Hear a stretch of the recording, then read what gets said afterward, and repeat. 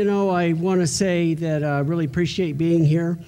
And today's message really kind of comes out of the Bible, actually. I try to take some stuff out of the Word of God to bring here. But the fruit of the Spirit is love, joy, peace, long-suffering, kindness, goodness, faithfulness, gentleness, self-control. Against such there is no law, and those who are Christ have crucified the flesh with its passions and desires. And that's all I have today. I'm competing with Brian. No. So this message is about self-control. Self-control and temperance is an important fruit of the Spirit. And we need to have that. How do we have the fruit of the Spirit? We be in Christ. He gives us this fruit. And you notice it doesn't say fruits of the Spirit, like we can pick and choose. Let's just take this one and this one and this one, No, we should have this fruit of the Spirit within us. And self-control is an important one. I've taught on a few of these different aspects of this, but it seems to be this one here really hits home. It hits home for me. So today what we're going to look at is motivation in life. We're looking at motivation in life. What is our motivating factor? One, we're going to see that Paul was a servant of the Lord, and his life was given to the Lord. Now, why was that? It was to help people enter into eternity in Christ. Paul had a passion for people entering into eternity in Christ. Our motivation should be running for the prize, and we must run to win. We must run to win. No point in running if you're not running to win, okay? That's just wasting time. Our view of life or our biblical worldview, that's the third thing we're going to look at. What is our biblical worldview? How do we view life? What is our perspective? What are we seeing out of our eyeballs when it comes to life? In 1 Corinthians 9, verse 23, it says, "Now this I do for the gospel's sake, that I may be a partaker of it with you." So Paul was a servant of the Lord, and his life was given to the Lord. Why? To help people enter into eternity, which we just said. Paul wanted to save souls. Now, Paul was not a coach. Well, I guess he was a coach, and he was an umpire. But he was also a participant. He participated in this game of life that we have. And he was real careful that he didn't want to fall. He didn't want to get deceived. He didn't want to step into sin. And he's warning the people not to as well. So Paul was a servant of the Lord, and he was given to the Lord to help people enter into Christ. Our motivation, number 2, in running for the prize is that we must run to win. Paul often refers to runners, to boxers, to gladiators, chariot racers, and trophies. Over 12 different references in the New Testament of people that are affiliated in sports. Isn't that something? So this is an excellent example of something that we can relate to, and especially the Corinthians could relate to it. So, but Paul was a participant in the race. To the Corinthians, sporting events were relatable. They were very relatable because they had the second biggest arena in the area. So everything that he said regarding sports, it went right to their brain. They could understand it. Oh, I can really identify with that. And that's really what Paul wanted to do, is he wanted to make an impression. He wanted to get them to understand. The main thing in Olympic Games is to win. And a loss is disappointing, isn't it? If you're in the Olympics, we watched the Olympics this year, and they looked pretty disappointed when they didn't make it, whether they were swimmers or gymnasts or whatever. A loss is disappointing no matter what sport you choose, but we run the race to win the prize, keeping the prize in mind. We really have to keep the prize in mind while we're running this race. You know, if you ride a motorcycle, you got to be very careful of what you focus on. Because if you focus on the wrong thing, miraculously, you'll steer right into that object that you focus on.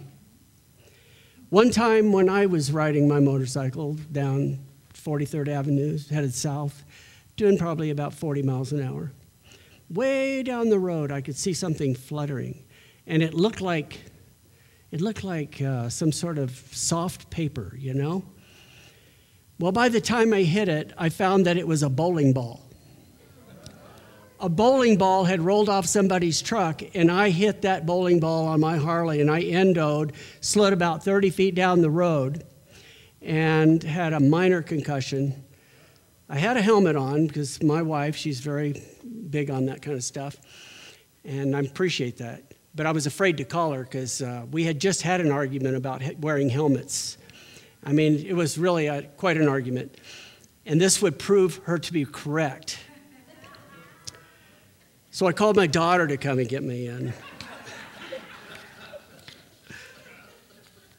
But, you know, it really hits home about the things that we focus on. And in life in Christ, as a Christian, we must focus on the right things. We've got to be right on what we're focused on. In 1 Corinthians 9:25, it says, and everyone who competes for the prize is temperate in all things. Now they do it to obtain a perishable crown. So the athletes do it to obtain a perishable crown, but we an imperishable crown. So they're temperate in all things. To compete requires a temperate nature. This means self-control.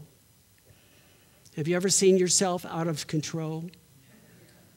Have you ever seen yourself just not being able to stop something or not being able to do something the way you know that you really should? The Roman athletes, believe it or not, they were required to train for 10 months before they could even participate in the Olympic Games. 10 months. An athlete must refuse the things that may be fine in themselves but will hinder the pursuit of his goal. Do you know who said that? Do you know what famous person said that? Rocky Balboa, which is really a fictional character. So some writer thought of that. Pretty good. The church in Corinth must refuse things that are fine in themselves, like meat sacrificed to idols. This is the church. They have to refuse these things because having them may hinder the pursuit of an important goal. Now, keeping this in mind, what kind of things can get in our way? What can get in our way in our pursuit of that goal of the prize? What is going to distract us? What may be a negative effect upon our spiritual goals? Relationships, maybe? Lust for things? Pride? Arrogance? Anything that gets in the way of walking and talking with the Lord daily. Anything that gets in the way is something we have to avoid. Now in verses 26 and 27 of 1 Corinthians 9, it says, therefore I run thus, not with uncertainty, thus I fight not as one who beats the air, but I discipline my body and bring it into subjection, lest when I have preached to others, I myself should become disqualified. So training for the Christians is devotion. Devotion. Getting in the Word. Spending some time talking to the Lord. This is our training. Training is also knowing that no matter what happens to us in this life, the Lord loves us so much that He's never going to leave you nor forsake you. That's part of our training, is just knowing that. Knowing the truth of the gospel brings about a certainty, doesn't it? If you know the truth, you're certain. Believing a lie removes certainty. Now, what is a lie? False doctrine. Refusing to fellowship. Being a victim of circumstances. blowing your witness, being entrenched in presumptuous sin and unrepentant sin. But living the Christian life with uncertainty is like beating the air. Can you imagine that? I think of a shadow boxer. He's just got a shadow up there, but he's not pounding anybody. He's just practicing his form. And we can do that as Christians. We can practice our form, but in reality, it needs to be there when we need it. To compete in this race to win the prize requires discipline. Paul is a perfect example of discipline. He was shipwrecked multiple times. He was stoned to the point of death. He was falsely accused. He was beaten. And yet he pressed on for the goal of the prize. And it's amazing to me, and a great example, as Paul says, like us, he is also subject to disqualification. That seems really amazing to me. He's just a man. Even the Apostle Paul knew that he needed to be careful. He needed to be careful, and he's warning the church. In 1 Corinthians 10:11, it says, "Now all these things happened to them as examples. They were written for our admonition upon the ends of the ages to come." What's it referring to there? It's referring, if you went up to the top of that chapter 10, you would see the whole story of the children of Israel falling into sin. It's almost like they just couldn't wait for Moses to get up that mountain, because, it's said that people don't just fall into sin. They walk into sin. They kind of go into the water and they just keep taking steps, sinking lower and lower and lower. And the next thing you know, they fall. And the next thing you know, they're going, wow, I don't know what happened. I just fell into that. It's not true. But that's what happened with the children of Israel. And so now he's saying these things are given to us for our own admonition, our instruction, upon whom the ends of the ages have come. Now, what's the ends of the ages? The church age. We are at the ends of the ages right now. We are here. There is more ages to come, but you know what? We're going to be in heaven.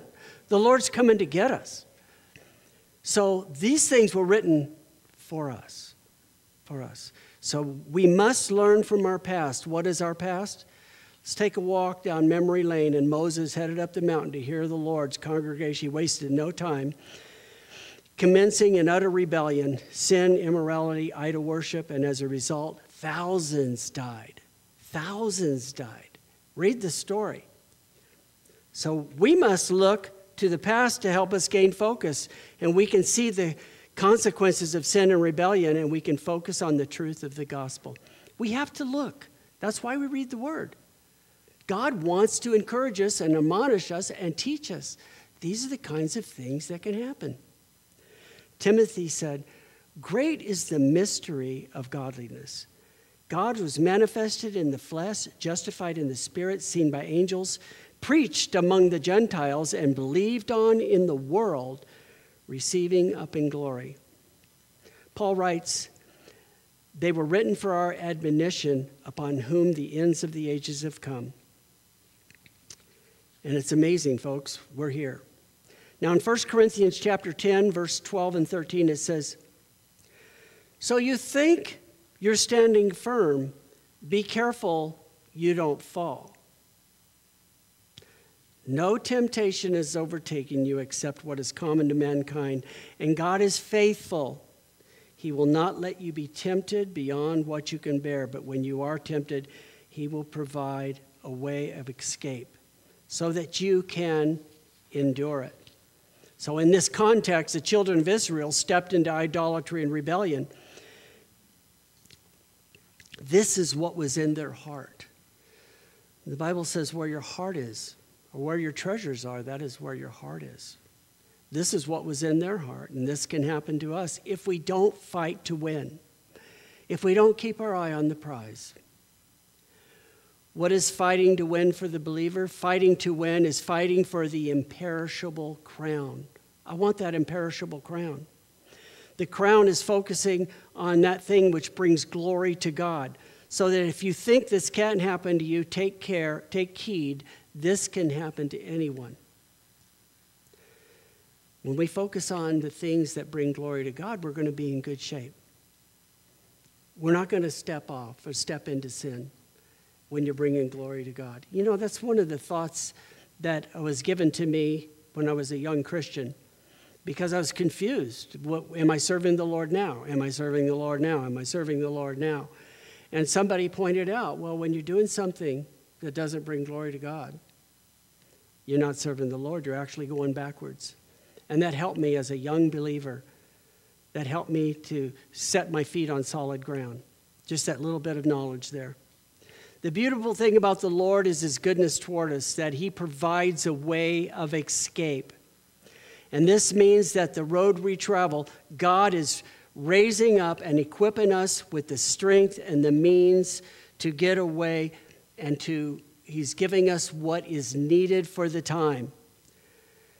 You know, as we grow, we have different needs, and the Lord knows this. The baby has needs. The teen has needs. And the grown-ups have needs too, spiritually speaking. The means to escape depend on the need that we have at the time. It's not always the same. And the Lord's not going to transform you into some sort of a different element like in Star Trek in order to help you escape. He's not going to take you out of this situation and put you in this situation so this situation will be okay. He doesn't work like that. God will provide a path based on your spiritual growth. And yes, you will always have opposition in your life in Christ. You will always be opposed. You will always have problems. But the Lord will lead you to a place where you're able to bear it. That's what's important to God. It's like if you're lifting weights, you know, and there's a spotter there. Hopefully the spotter's not lifting everything for you, you know, but there's that place where you just need a little bit of help. And that spotter's just kind of putting a little bit of effort under there. But, you know, we just expect that the Lord's just going to take us out of this situation and put us over here. He doesn't do that. I heard it put like this, that if you were in the army or you were in Vietnam or, you know, and you know you're getting ready to get attacked and you're getting the lay of the land, you might find a little path that's going to take you a little ways up. And there you might be strong enough and able enough to handle that, to handle what's coming next. And maybe God will have to provide another path to take you up. But that's what it's like. That's what it's like when we're trying to get through a situation. We have to look for that path that God has given us, go up so far, and keep crying out to him. Keep calling out to him. In 1 Corinthians 10:14, he says, "Therefore, my beloved, flee from idolatry." And this idolatry is anything that takes your mind off the Lord. Anything that puts you in a different place. With me, it could be guitars. It could be amplifiers. Now, you might look at these amps and go, man, those are the best amps I've ever seen. And I would appreciate it if you did think that. Because that'll keep me from going to Guitar Center and buying a new amp. But we all have things we wrestle with. We all have things. Now, what I did to solve my guitar problem is I bought the best guitar known to man. And that way, whenever I go into a guitar shop, I'm going, don't like it. I don't like it. I have one better. But the fact of the matter is, anything can be that distraction for you. Anything can take that place. So what should motivate our self-control? In verse 23 of 1 Corinthians 9, it says, "Now I do this for the gospel's sake." So Paul's motivation was for the sake of the gospel. Like Paul, we need to individually recognize the gift of life freely given to us by the Lord and not be ashamed to wear it, not be ashamed of that imprint that God has put upon our life for the sake of the gospel. That is why. And in verse 26 and 27, again it says, therefore I run thus not with uncertainty. I fight not as one who beats the air, but I discipline my body and bring it into subjection, lest when I have preached to others, I myself should become disqualified.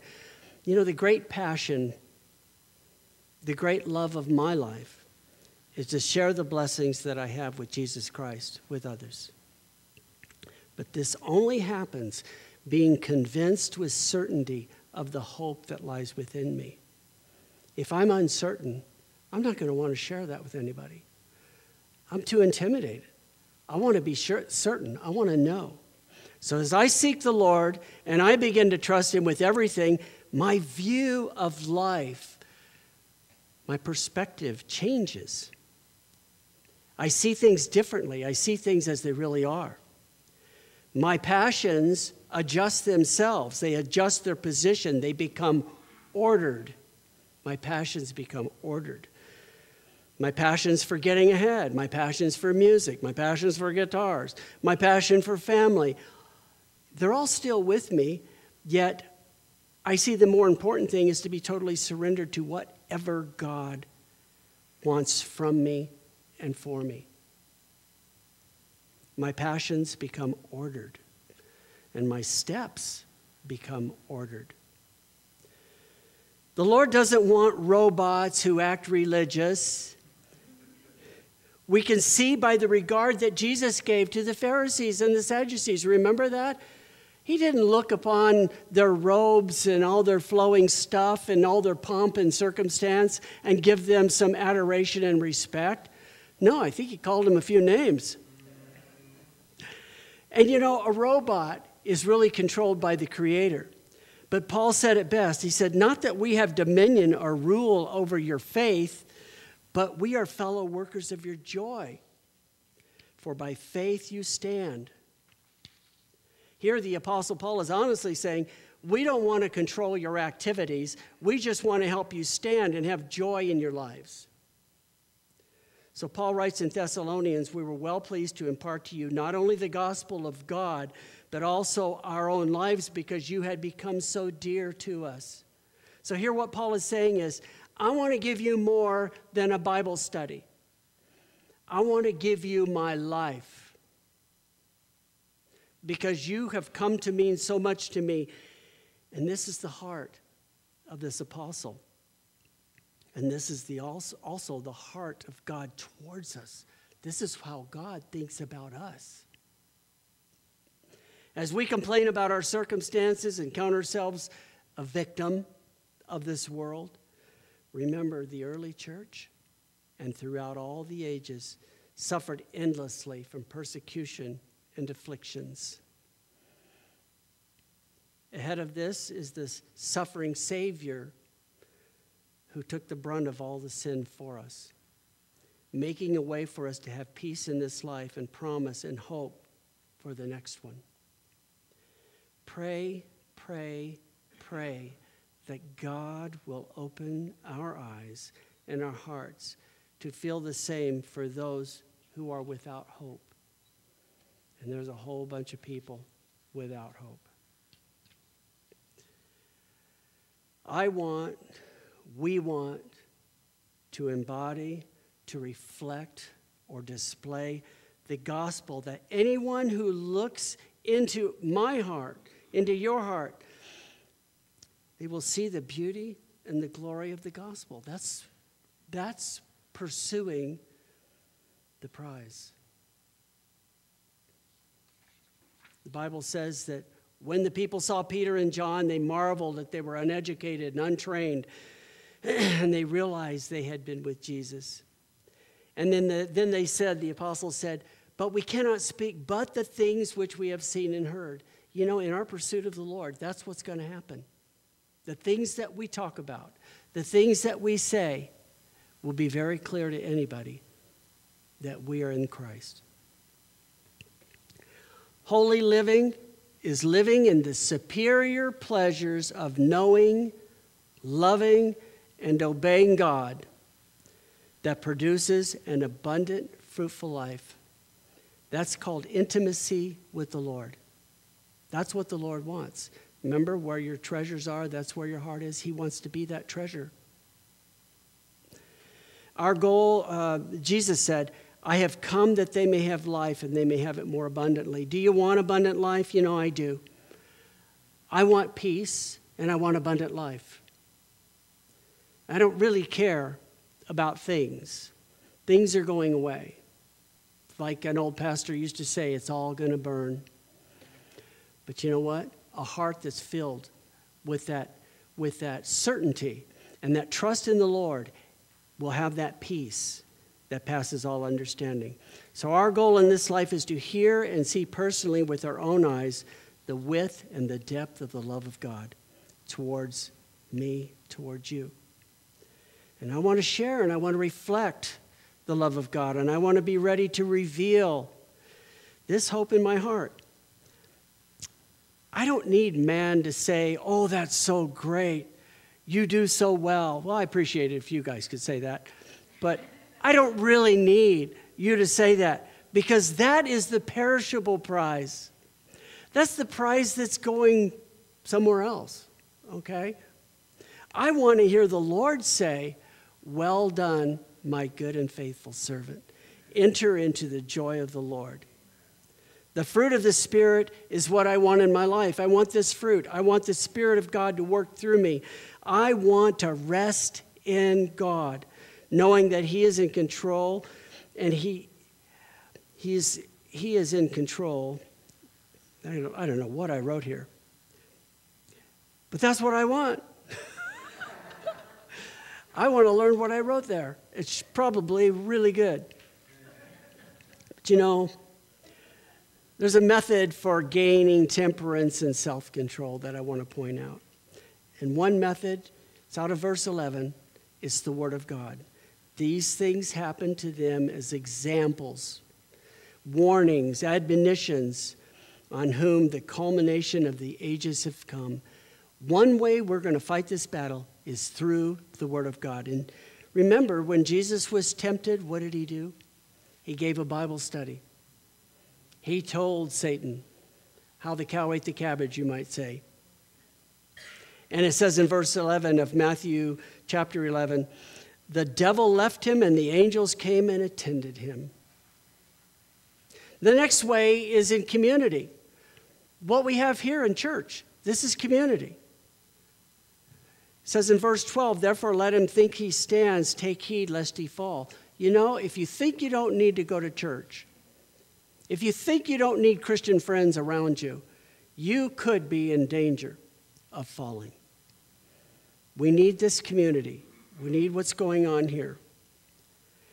In Hebrews 3, it says, see to it, brothers and sisters, that none of you has a sinful, unbelieving heart that turns away from the living God. But encourage one another daily as long as it's called today, so that none of you may be hardened by sin's deceitfulness. And sin, my friend, is deceitful. It can kill you. And the next thing to experiencing the imperishable prize is the trouble that comes into our life. Everybody in this room has trouble. Everybody does. It says in verse 13, no temptation has overtaken you except such as common to man. God is faithful, who will not allow you to be tempted beyond what you are able.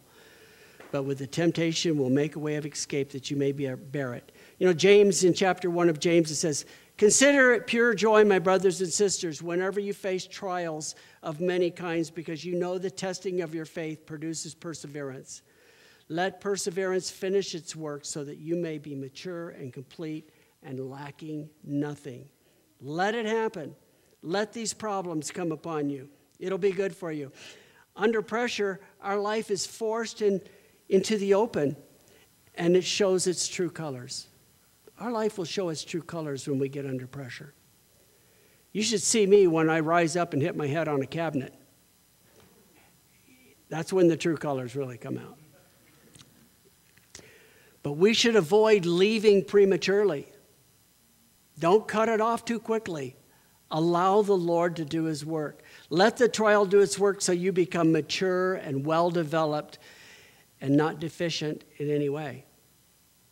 1 Peter 1, it says, in this you greatly rejoice, though now for a little while, if need be, you have been grieved, distressed by various trials, so that the genuineness of your faith, being much more precious than gold that perishes, though it be tested by fire, may be found to praise and honor and glory at the revelation of Jesus Christ. You know, when you look at the olive and you take a bite of that olive, it tastes terrible. It's not something you want to munch on.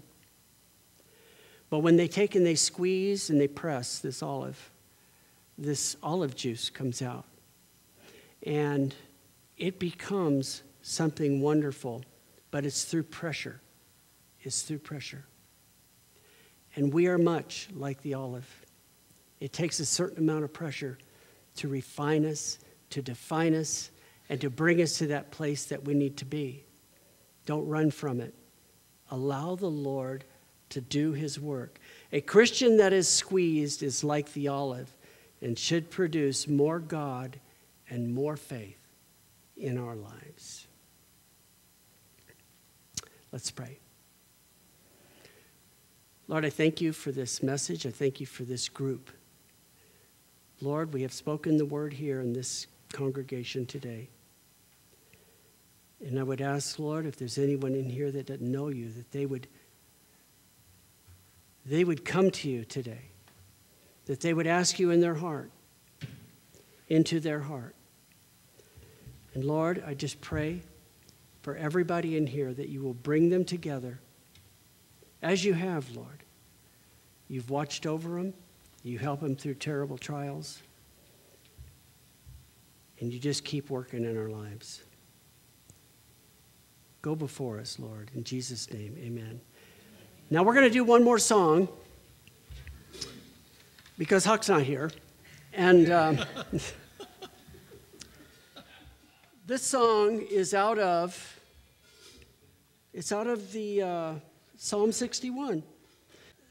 You know, in this life, we need to cry out to the Lord. Jesus never did direct his people to other people to handle their problems. He handled them himself. And that's what he wants for you and me. And David knew that. He wrote the Psalm 61. Cry out to the Lord. That is where we will find help. That's where we will find hope.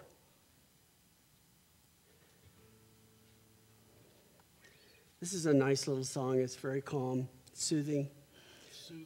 But we have the words up here. If you can try and sing along. But we kind of like this song because we do a lot of crying. So if you want to stand.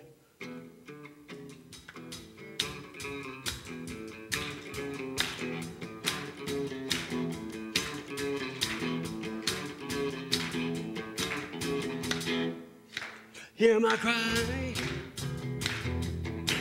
oh Lord. Hear my cry, oh Lord. Hear my cry, oh Lord. I will cry, cry, cry, cry to you. Listen to my prayer.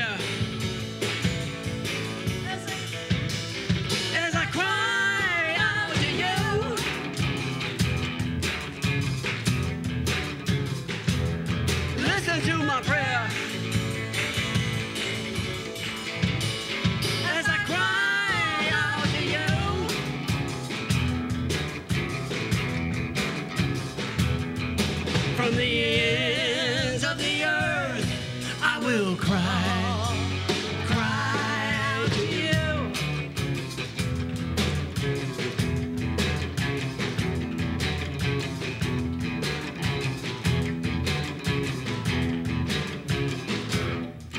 For you are my refuge, a tower from my foes. Yes, you are my refuge,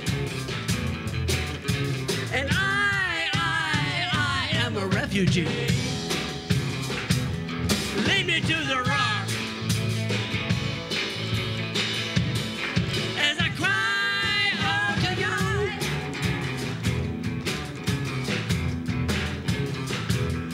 Lead me to the rock as I cry out to you.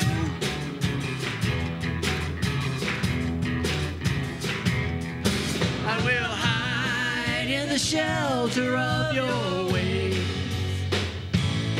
Selah.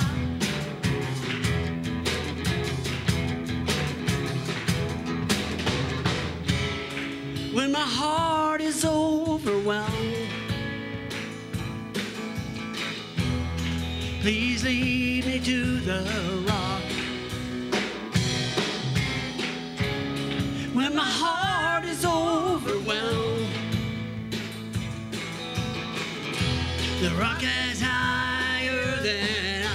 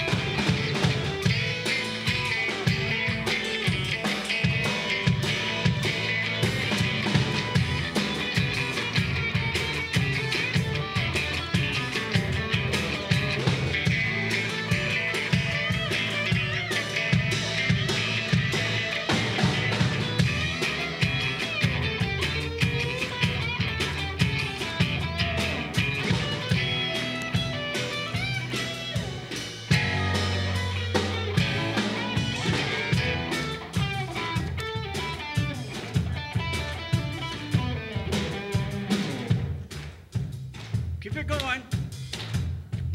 There somewhere. There we go.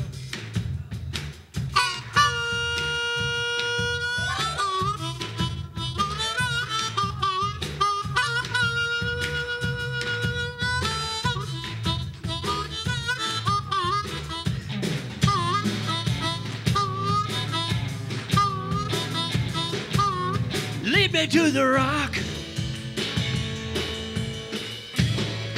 that is higher than I.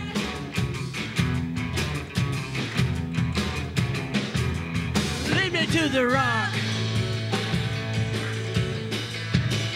that is higher than I.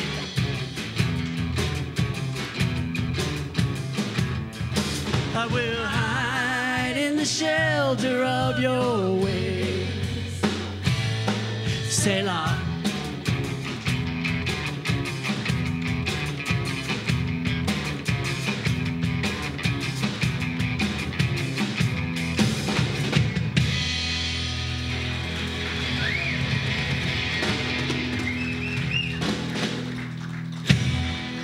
God bless you guys.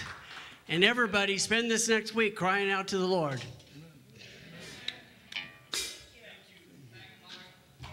Thank you.